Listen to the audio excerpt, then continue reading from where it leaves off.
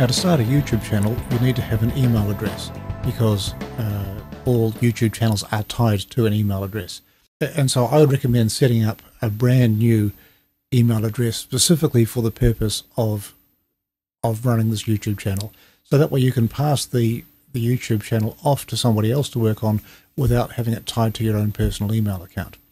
So I've signed out of my own Gmail account, and this is where I'm at. I'm at a sign-in account, and I want to create a new account. I'll give myself a generic name, username. Make sure it's spelled correctly, open.otago.polytech. Password. And I'll set a random birth date, which is in the past, just so that I don't get caught by YouTube restrictions, because you have to be over a certain age for some things. Got that wrong. Neither male nor female.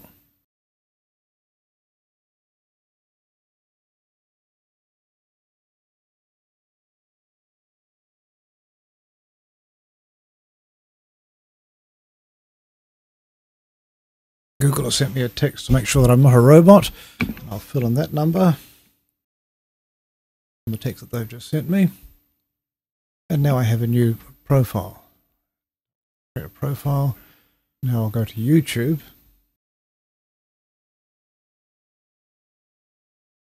Sign in with my brand new account. Here is my channel, which is empty. Now I'm going to click here to put a business name in. Check the spelling is correct. Open Otago Polytech, yes. And now the next thing I'm going to do is I'm going to go to my channel. I'm going to go to the video manager. I'm going to click the upload button and upload my first video. And I'm just going to reach across to my desktop and drag this file in. Now it's uploading. I'm going to give this, so here's the title as it will appear. I might just change that slightly, put it uppercase. This is the first video in the series that I'm uploading. So as you can see it, see the process. The description.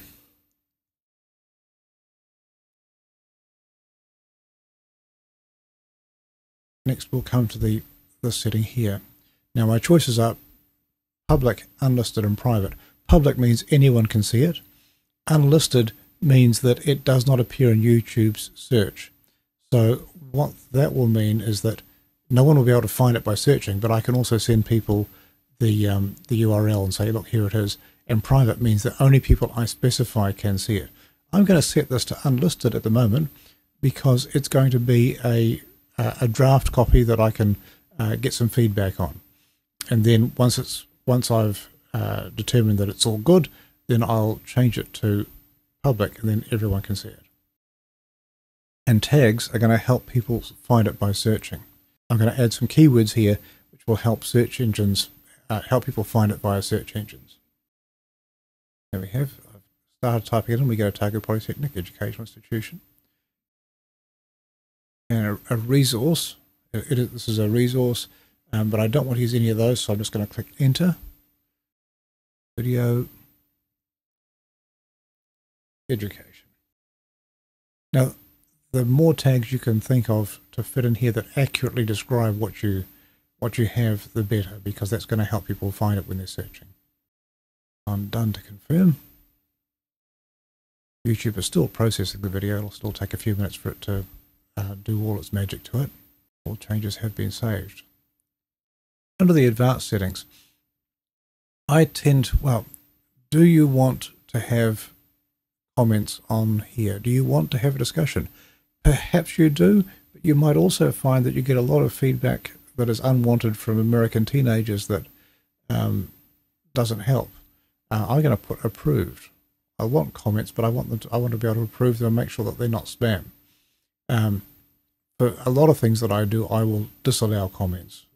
Depends on whether this is a video that wants a conversation about it. And I think in this set we could do with a conversation. People could ask questions, well, mostly educational things. People, if you can get a communication going with the audience, that's going to be beneficial. Users can view the ratings for this video. No, I don't think that having the ratings is going to help the video at all. But I could put it there. It's not a big deal.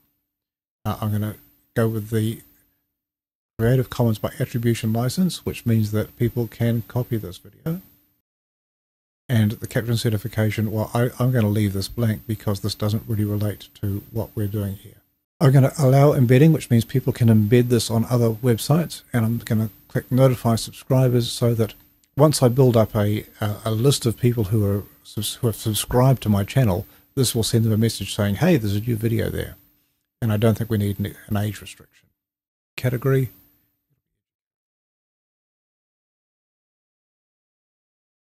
Video language, English. Recording date, I'll put today.